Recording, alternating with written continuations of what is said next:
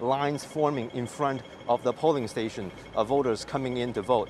Now, the voting is expected to be wrapped up at 10:30 p.m. this evening. Voters will come out to over 600 polling stations across the city to cast their vote, and the voting for the election committee constituencies will take place at the Hong Kong Convention and Exhibition Center in Wan Chai.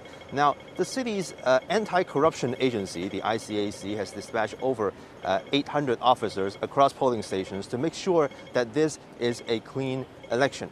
Now, the government has provided free public transportation from subway to tram cars to buses to encourage more voters to come out and vote on Sunday.